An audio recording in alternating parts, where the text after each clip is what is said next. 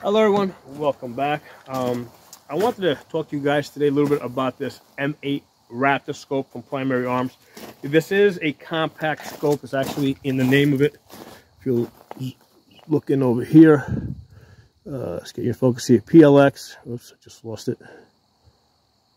PLX compact 1:8 by 24 first focal plane. So this scope here is a little bit shorter than most of the scopes out there, most of the variable scopes out there. The total length of this comes in at about 9.5 inches. This one over here, this is the original 1:8 ACSS. This comes in at about 10 inches. And then this SLX 1:10 by 28. There's a 34mm tube. This comes in at 10.5 inches. So as I've been working with these different scopes, one of the things that I have found as I've been working with this is that you got to be careful if you get into a gun grappling situation. If you can envision where you're fighting over the gun, if your hand slides down into this position here, right, it's now in a prime position where if the rifle is twisted, it's going to break bones over here. It'll break your thumb either here or there.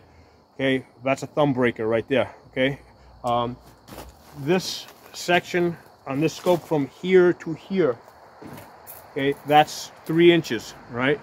Or in this case, let me see, yeah, 3 inches. So it's 3 inches from here to here. Whereas on the M8 Raptor, it is only about, it's actually less than 2 inches, like 1.75 inches. So if you're over here, I mean, you can still break it if your thumb ends up all the way down here and this rifle is twisted. But if you're up here, you're not going to break your thumb. So just an added benefit of the compact scope. Now, even though this is a little bit shorter, the overall weight is the same. All these scopes with mounts come in at about 1.5 pounds. So this is shorter, but it makes up the extra weight in the turrets. This has a larger turret. So in this section over here, that's where it makes up the extra weight, and all of them end up being 1.5 pounds. So that's one of the things to consider with the variable scopes on top of your AR. If you get into a gun grappling situation, you don't want your thumb to end up over here, where if the rifle is twisted, it will break your thumbs. That's as far back as you want to go.